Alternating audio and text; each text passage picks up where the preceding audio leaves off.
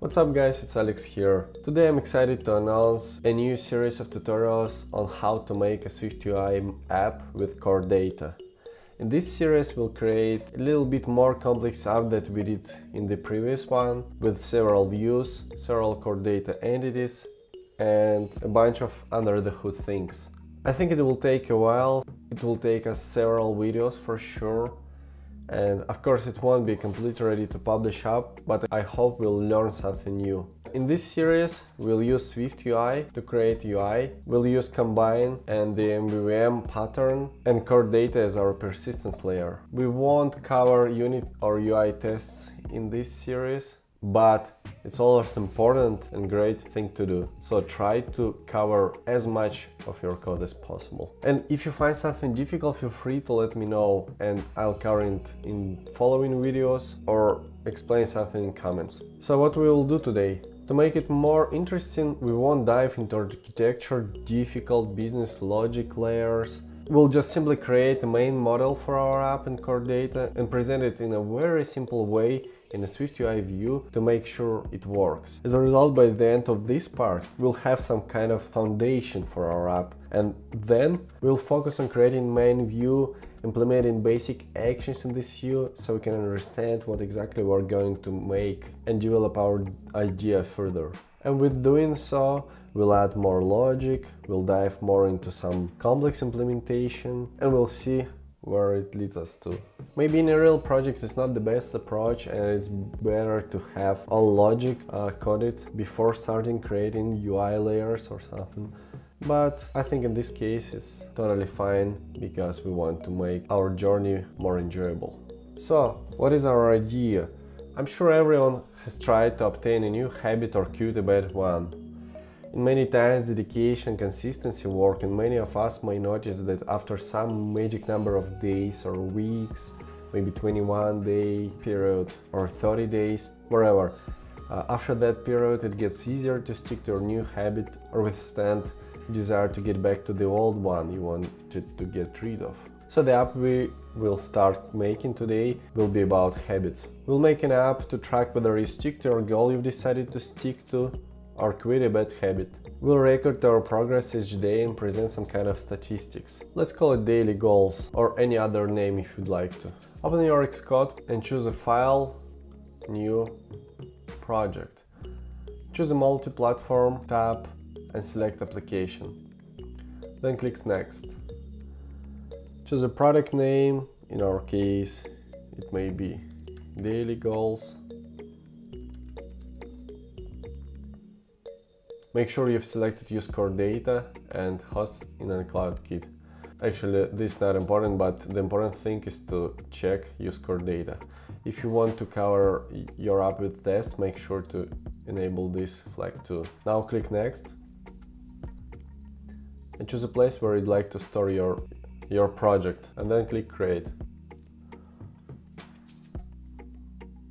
So now we can see a project with one view, with a persistence layer and 3 folders: shared, iOS and macOS, that divide our multi-platform app into a shared that is used for universal stuff and iOS and macOS for specific things related to these platforms.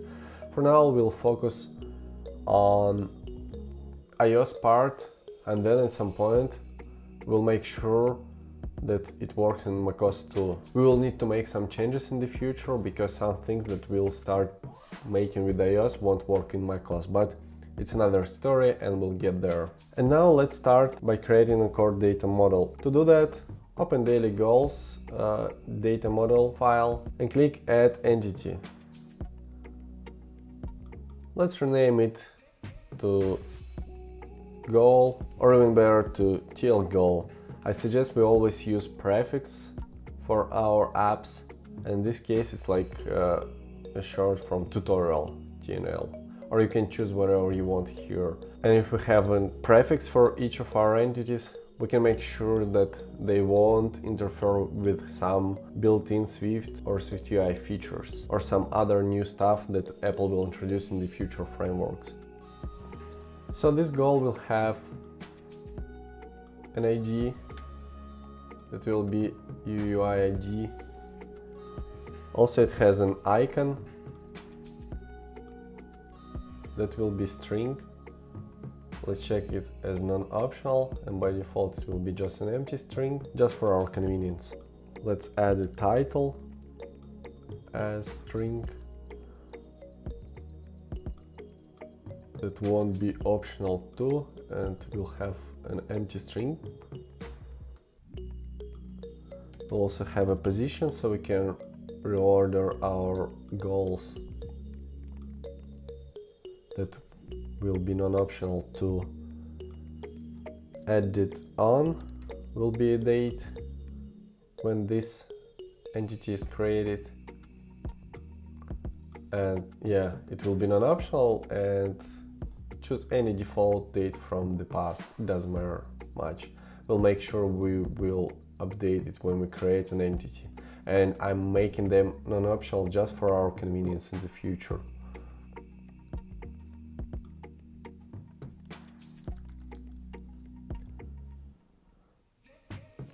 We'll create a modified one that will be a date when we last changed our entity, so we can keep track of it if we need to. And the latest thing is to add isRemoved flag that will be no by default. So if we want to remove our goal, we'll first mark it as isRemoved, and we'll keep it in our database, and maybe in 30 days we'll get rid of it. Yeah, also I would like to make this value non-optional too, just to make it easier to work with that. To do that, we just need some default UID, and to generate it we can either open a Google or like in Google UID, or open Playground, or just simply we can add it in somewhere in our app. For instance, we can just add temporary init method here that will just print UID string here. Yeah, now let's build and run this app. The app is running, and we just can copy this thing. We undo all these changes and go to the persistence layer model and choose non-optional, and as default value set this value. Yeah, so now all our entities by default will have the same UID, which is bad, but at the same time it will be non-optional, and we'll make sure that whenever we create a new entity, we'll set this ID to something new. Yeah, and now let's make another entity, and we'll call it TL goal record. This entity will represent records for each day when we set our goal is completed. So every time you tap that you've done this goal, you'll add a record to TL goal record. And this will be just a really simple one. We'll just put a date here that will be non-optional too. And also let's add a relationship to our goal. And it will be TL goal here. Yeah. It will be to 1, and delete role will be nullify. Now let's go to TL goal and create another relationship. We'll call it records.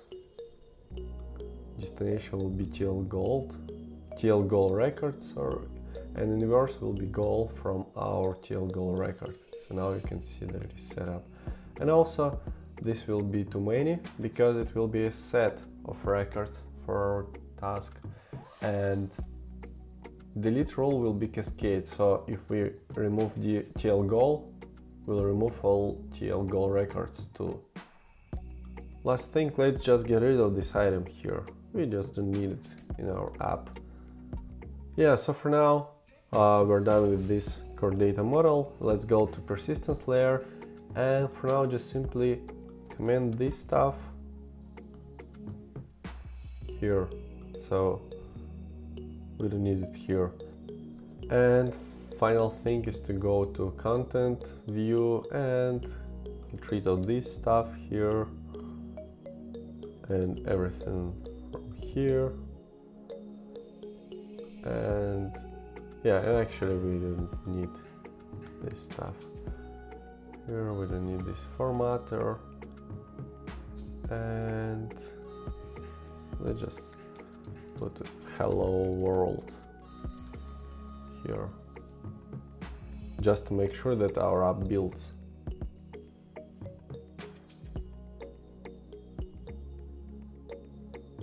Great. Also, I would like to make our Swift files for our entities manually. Now they auto-generated, but what I don't like in them that their properties will actually be optional and there might be other things, so I would like to take care of these classes on my own. So first thing to do will be to set it to manual or none.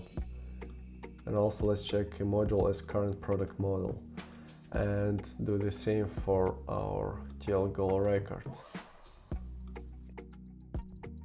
Now we have to create new classes, so let's create a new file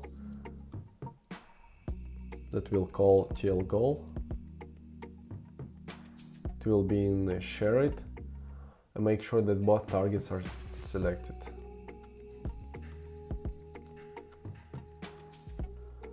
Now let's import core data here.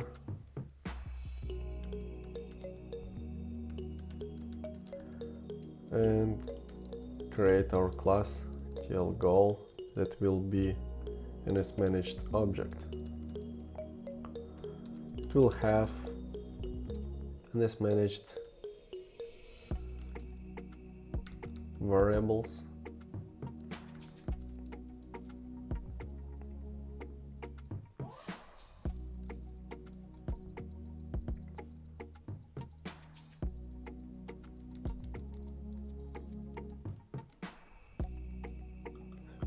Icon, it will be string, this will be title, it will be string too.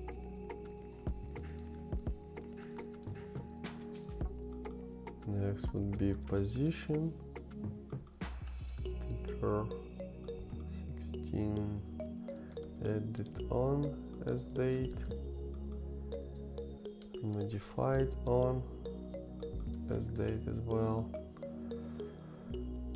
Is removed as boolean, and records as a set of TL goal record. That will be optional. Yeah. And also let's quickly add an extension that will store and fetch request for our TL goal.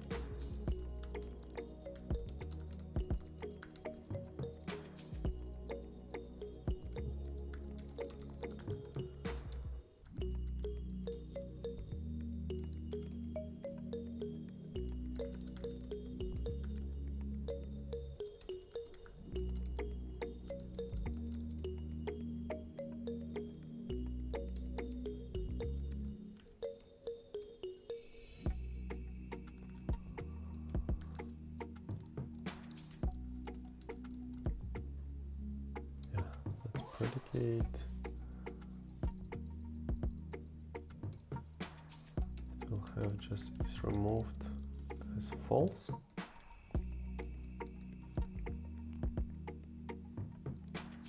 And request will have a sort descriptors with just one sort descriptor. It will be key path to TL goal. Position true. We'll return this request. And also I believe we need to conform our TL goal to identifiable. so we can use it in our SwiftUI classes or SwiftUI views. And since we already have ID here, we don't need to add anything to this protocol. Yeah, just to make it more organized, we'll add identifiable here as a mark, so we can see if our app grows by some reason. We'll see this mark here. Yeah, and now create a TL goal file. TL goal record file. It will be a Swift file TL goal record. Let's import core data here, and we'll implement our TL goal record file, class here.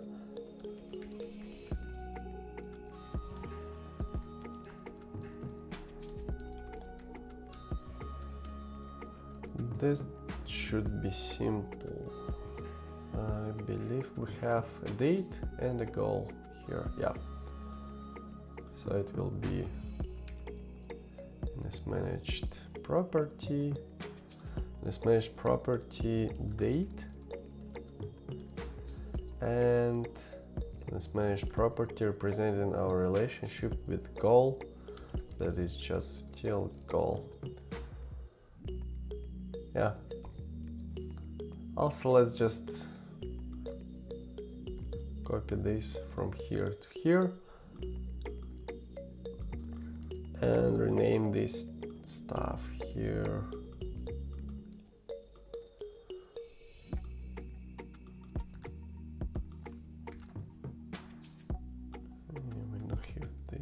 Yeah. Now our model should be fine. Let's try to build it. Yeah, successful. Awesome. But before we go anywhere, let's populate our preview persistence controller with some base data so we can see how it looks like in our view, in our canvas. Because for now, just simply hello world text. So let's create a new file, persistence plus preview.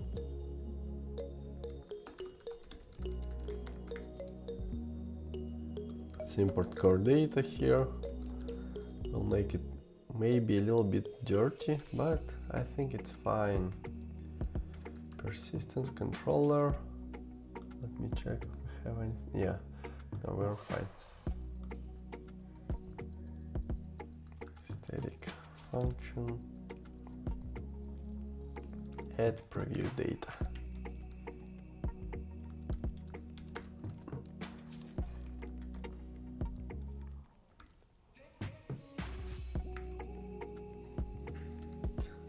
Yeah, before doing that, we'll need to create some function.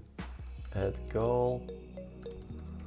Icon will be string. Title will be string as well. Position will be integer 16.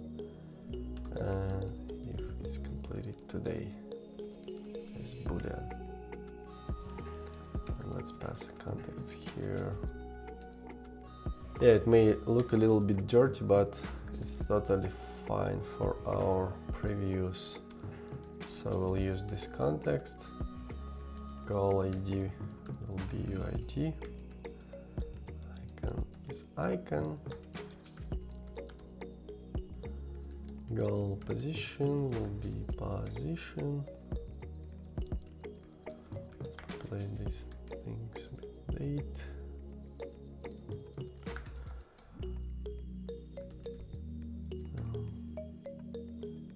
No, we don't need it because it is false by default. Also, maybe we should create a set of TL goal record.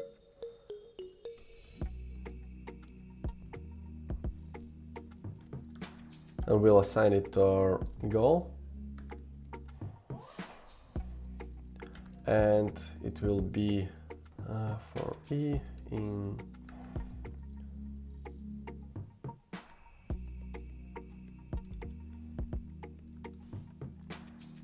So we'll add something like a goal record, still goal record, for context, goal record date will be our date, edging time interval,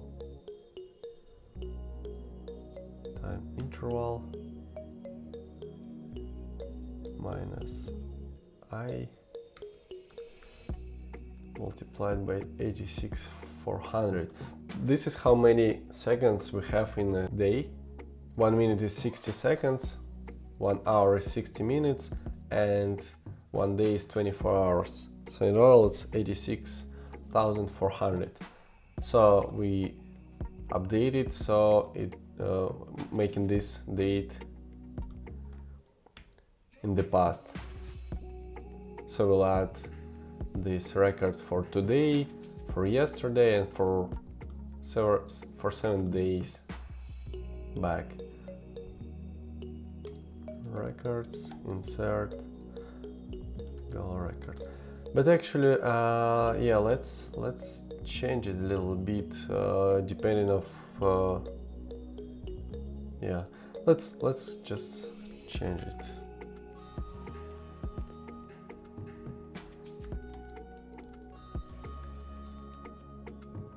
So first I will be either 0 or 1. So if it is complete today, it will be just a current date, otherwise it will be previous date. So depending on this, we'll have different dates.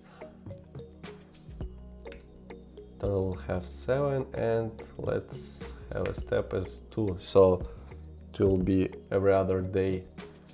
So we can build statistics and see both days with and without records. And now let's basically just add some icons.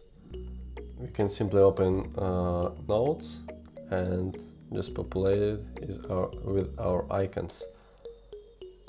So yeah, we can add jogging, maybe laptop, books, Apple, maybe not. Yeah, to open this sheet you just need to hold Ctrl and Command and press space. In this case you see that, and you can choose among these emojis. Yeah, and you can choose whatever you like. So now let's just copy all this stuff somewhere here.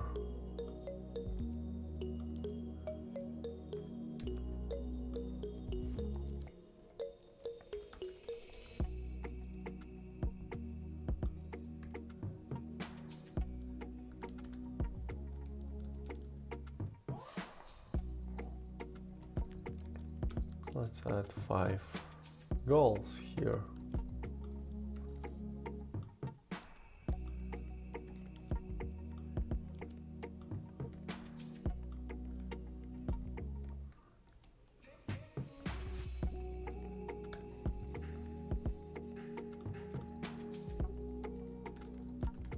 Maybe project, reading, eat healthy, and avoid sugar,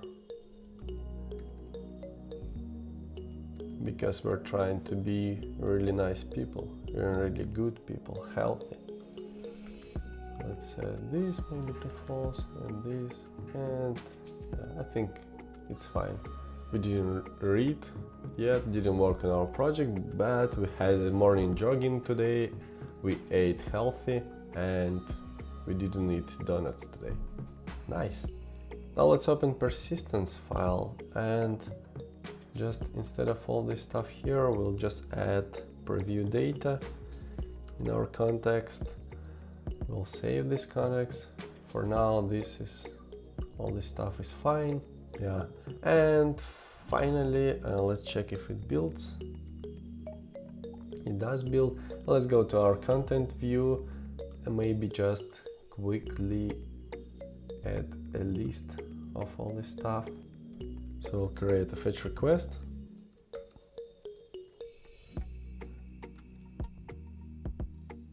That will take our fetch request that we created. And this will be private variable goals. That will be actually fetch results till goal.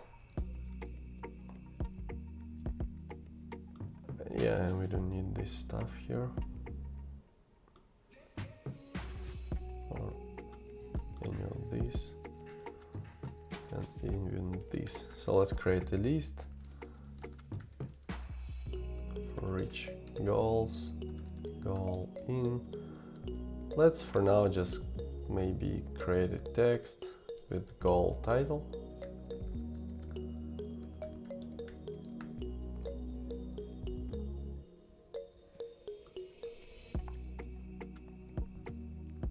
Yeah, and let's click resume and see what we'll see in the canvas. Click try again.